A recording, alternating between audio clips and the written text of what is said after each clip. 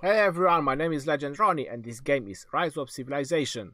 Today I'm going to continue my series of spotlight video and I'm going to talk about Yi Seong-Gye, or that name on top over there that you can see, or this guy in the background. This is the commander that I'm going to talk about, give you my tips and advices, tell you the best I know about him or how I would advise you to use him. Now before I go any further into his skills, before this is gonna go away, I'm just gonna attack this one and I'm going to explain it why. Now unfortunately that one is moving. I hope it's not going to move too much. The main reason why I'm attacking this one before I'm going to talk about his skill is because I was waiting for this to happen, because Yi Seong-Gye main skill does a fan shape area damage, so that means he's going to hit multiple targets. So now you're going to see what I'm trying to say about.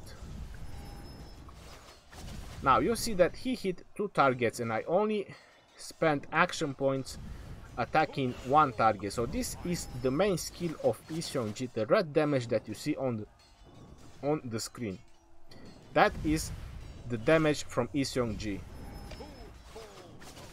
Now in order to kill both of these guys, once you manage to group attack them, you have to use the camp button, so that your Richard or your main commander, whichever it is not going to run away. So now you're noticing that I'm going to finish this one and I only spent action points for 1 barbarian, but I'm actually defeating 2. So this is what the main skill of Yi Seong-Gye does. It does damage to the group or to that particular fan shape area that you have seen. So let's go back into Yi Seong-Gye and let's talk further. So that was his first skill that you have just seen. Direct damage factor of unfortunately only 1000, but it's up to 1400 when it's maxed out. Now you already see that he's a nuka defender and archers. I'm not highly down with that defender skill, but it might be proven otherwise later on into the game. As a nuker and archers, yes, I highly agree, because his second skill, for 3 seconds 100% archer attack bonus, that is freaking insane, ladies and gentlemen. If you're going to max Yi Seong-Gye out, considering his 4th skill and considering his last skill, Yi Seong-Gye is going to be the most stronger nuker in the game available. So he's going to be the most terrible and fearsome commander in the game if you ever manage to max this dude out. That's it, no more to talk about him, about his skills. If you want to obtain his sculptures, I have to give you a fair warning. First of all, you need 10 to summon him, 10 unique ones for him to summon. Then you're going to need 50 more to upgrade his first skill. Now this is something that I advise on any commander, any legendary epic commander, that first thing you should do, you should upgrade their first skill before you start leveling him up and unlock his other skill. First skill is usually the most important one on any legendary and epic commander. So first max out his first skill, keep him at 1 star, then proceed forward with his skills. Now, as I mentioned, you need 10 to summon him, and then you might want to know how much you need to max him out. Well, you will need a total of 690. That is 690, so that is correct. You need a total of 690 to max him out after you summon him. If you count the summon, that's 700 in total. And you will need either specific sculpture or the universal one, which you see them on the left. So you can see if I press, it only says that I can obtain him from the universal sculptures. Now you might be wondering how I already got some of his sculptures, and that is because I was very lucky in the gold chest. I have to say, some people said that it doesn't drop in advanced servers or the new servers. Well, in my server, Kingdom 16, I got him from the gold chest. I never spent any other sculptures on him than the ones I got from my gold chest. Right, so that's about his skills. I already showed you what his main skill does, And imagine that his main skill was doing that amount of damage without his fourth skill. And I was using him with Richard the Finn. If you are going to be in a group of fight and you are going to hit 5 targets with Yi Seong-Gye, full nuker path, a lot of troops with him, that will be a tremendous amount of damage. Your enemy will run away in fear. True story. Now let's talk about his forward. Since I already have a 6-star legendary commander, I want to give you a fair warning that you will need a roughly of 450, give or take, legendary stars in order to max out his 6-star. So from 5 to 6-star you're going to need a roughly of 450 legendary stars.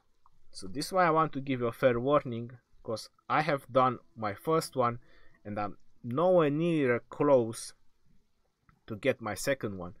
So that's why you might want to think about which legendary commander you might want to max out, because it's very important to have 6-star legendary commander, at least one. Don't just throw your stars left and right, because it's not going to be good. Now that would be about his skills, about his stars, about his levels. He can do very good as secondary commander. It's not going to be a problem if you want to group him up with another commander. Now you might be wondering who is going to be best in slot for him, or who would be the best commander for him. Well, I would say that being a nuker, he's going to do very well with another nuker. If we look at Kusunoki, we can see that he does as well direct damage factor and additional damage factor in a fan shape area as well. So they both are doing fan shape area. That means they are both going to do AoE damage. So one of the best combination for Yi Seong-Gye would be him. If not the best, it has to be proven in order to be the best, but this combination I will try to use because they are both archers. First of all, they both boost the damage of archers, and then the third one, they both do fan shape area damage. Another commander that does fan shape area damage is Sun Tzu, but Sun Tzu is also infantry, so you cannot boost the archer as much as you would like. Plus Kusunoki being an epic, you will be able to max out Kusunoki to obtain his expertise and get a lot more for your archers if you plan to bring only archers. Plus being an epic is going to be easier to 6 stars, and then Yi Seong-Gye could be a second in command. And there you go, you have a very nice pair of full archers commanders that will terrify your enemy on the battlefield. But if you want for only nuking purpose, Yi Seong-Gye could also work with Sun Tzu. Sun Tzu, if you max him out, it hits as well 5 targets.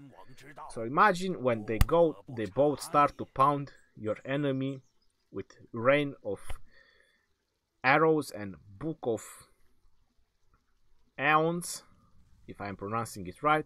That's going to be AoE, that's going to be a tremendous amount of damage. And one thing that you should keep in mind before you want to try one of these setups, you should not be the one that tanks damage. So you should not be the first one that engage in direct combat with this particular setup. You might want to let someone else with a much tankier setup to go in first, and then you should go in as well. But hitting 5 targets in the same time, you're going to do a lot of damage. You already seen the barbarians, how devastating he was. Now another combination with him, and it might sound a little bit ridiculous. You might say, dude, you're crazy, what are you doing, you don't think straight. But it's Richard the First, and I'm gonna break it down to you why would be Richard the First, and this is how I'm going to try it. I'm going to try this setup because I already have Richard the First and exactly what I need from Richard the First. Now why I'm saying that, you've seen that I already used it. First of all, you should know that the damage factor from every nuker, this direct damage factor, is getting modified by the amount of troops that you have. So the lower troops you start having into a battle, the less damage the nuker does. So what exactly do you want into a battle? Exactly, you want to keep your troops count high. Now you already seen the amount of heal that Richard I does. If not, you can check in some other videos of mine, but you can already go back when I attack the barbarians, and you can see that my troops count was keep going high and was still keep staying high because of the Richard I skill, because of this particular skill from Richard I, which also does a fan-shaped area and debuff your enemy. So there is this again double win. So first, you're going to keep your troops count high. Second, you're debuffing your enemy to do less damage. Third, you're going to do a tremendous amount of area damage. But that would require that one of these two commanders have the nuker path. And obviously my Richard is very close because I only need him at level 38 to obtain that particular nuker path. So there you go. I can create a very powerful AoE group that will be devastating. And this is the main reason why they would work together, because Richard I will be able to keep up the troops. But again, even if I'm using Richard I, I would not engage them in direct combat, because they would not have that much defense together. So that they will still have to be the ones that enter the combat after some other tanking commanders went in. Now let's see some other viable options for Yi Seong-Gye. If there is no other options, let's say you're in the starting of the game and Yi Seong-Gye dropped, you were lucky and got his skills, let's say 3 or 4 times, and you want to start using him. In the early levels of the game, you could also group him up with Tomoe, because Tomoe third skill is also going to boost the damage of Yi Seong-Gye. So if Tomoe is going to be the second in command to Yi Seong-Gye, Tomoe is going to increase his main skill damage by another 15%. But I would use Yi Seong-Gye very limited because of the amount of fan-shape area that he does, so he can attract too much attention.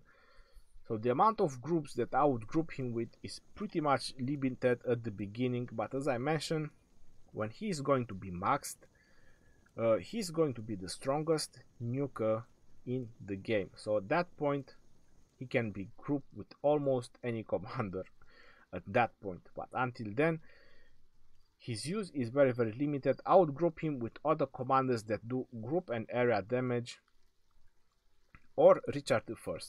This is how I'm going to try it in the early levels with Tomoe Gozen. Now where you can use Yi Seong-Gye, my strong advice would be only barbarians and PvP. I would not advise you to use him in rally or anywhere else. Obviously barbarian force, they are easy to go down, it's not going to be any problems, but rallying or sieging, that requires a little bit much better commanders for that particular task. I have to say that I'm pretty impressed about him, but until I upgrade his skills, there is nothing much I can do about him. I cannot test him anymore further.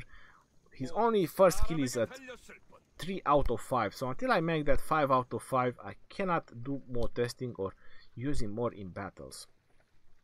So until then, when I can actually prove you how good he is or how tremendously powerful he is, this is Legend Ronnie, and I'll see you guys on the next video, and I'm telling you, peace out, yo.